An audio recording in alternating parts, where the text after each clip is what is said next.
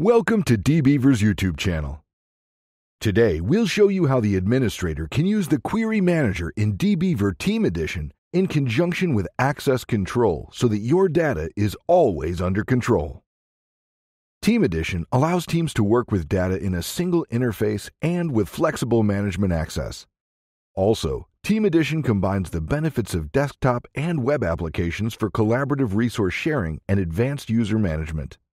This means that several specialists with different access levels can work with one connection at the same time. And the more team members there are, the greater potential for disruption. The Query Manager can help the administrator track down which query caused the issue. Let's imagine that you're the administrator of a large project, and one day, all the data in one of the tables disappears. Quite a few specialists in the Team Edition get roles that allow them to edit tables and execute SQL queries. To find out who did it and how, go to the Administration panel.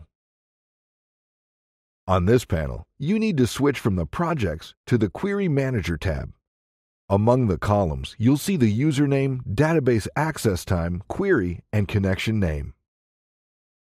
You already know in which project the data is missing, as well as the connection to which database the table is located in.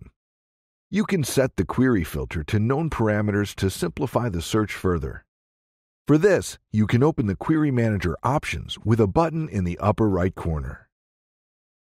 In the context menu, you can find Filtered by Drivers and Filtered by Projects boxes to select the values you want in the opening lists, and then apply the filter to see the result directly in the Query Manager. Now that the search list has narrowed down considerably, you can easily find the text column in the query that deleted all the data from the table, as well as the name of the user who executed it.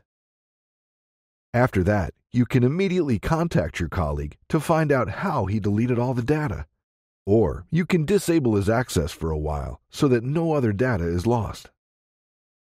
If you decide to temporarily disable his access, you can go to the Access Management tab and find a specific user. All you need to do is uncheck the Enabled column so that this specialist does not have access to Team Edition and cannot modify data in your project connections. There is a softer option.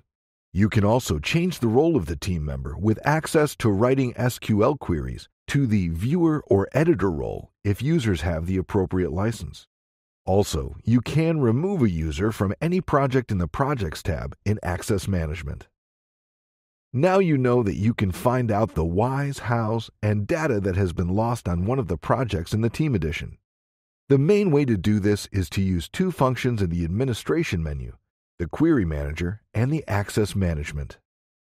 We hope this video will help you to quickly and easily identify the issue and restrict access to the data. Thank you for watching our video today. Subscribe to our YouTube channel so you won't miss any new Team Edition content.